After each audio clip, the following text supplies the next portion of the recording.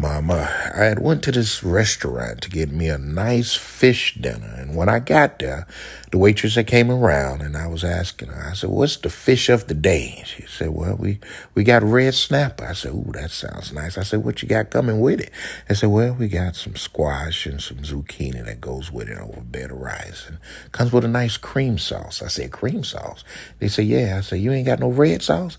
They said, no, we ain't got no red sauce. I said, oh, man, I guess I got to make my own red sauce. So I decided to go buy Whole Foods, and I picked up me a nice red snapper, and I took it on back to the house, and I cleaned it off, and I cut it up, and I went ahead and seasoned it down with a little Pollo Wang Cajun seasoning, a little garlic and herb seasoning, and I rubbed that seasoning all over that fish, and then I went on ahead and put me some avocado oil in my frying pan, and I went on ahead and put that red snapper right there in that oil, and I let it brown on both sides till it was good and tender, and I went on ahead and pulled that out, and I went and got me some shrimp, and I went on ahead and pulled the shell off the shrimp, and I put that in that avocado oil, and I let that get good and tender, and I went on ahead and started on my red sauce. So I got me 2 cans of crushed tomatoes, and I put it in my pan, and I put me some garlic paste in there, and I put me some basil paste in there, and I went ahead and seasoned that down with a little bit more garlic and herb seasoning, and I stirred it up till it was good and incorporated, and I went on ahead and got my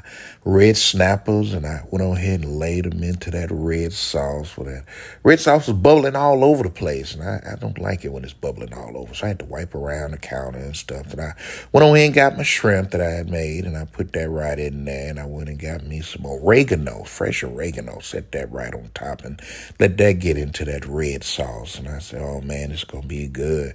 Now it's time for me to start on my zucchini and my squash. So I went and got me some onions, and I put in a little avocado oil, and I got my zucchini and squash, and I put it right there on top, and I went on and stirred it up. And I said, you know what would go good with this? Some mushrooms. So I went and got some mushrooms, and I put that up in there. And I went on and stirred it up. And I said, oh, man, that's looking real good. So I said, now it's time to go ahead and make this plate. So I went on ahead and got me a big old spoon of rice, and I put that right on that plate. And I went on ahead and got me that red snapper with that red sauce with the shrimp on top. And I set it right on top of that rice. And I went and got my zucchini and squash sautéed that I'd made with the mushroom and onions, and I put it right beside that red snapper. And I went on ahead and got my fork, and I started digging in because I went to that restaurant, and they said they had cream sauce to go with their fish. And I said, cream sauce?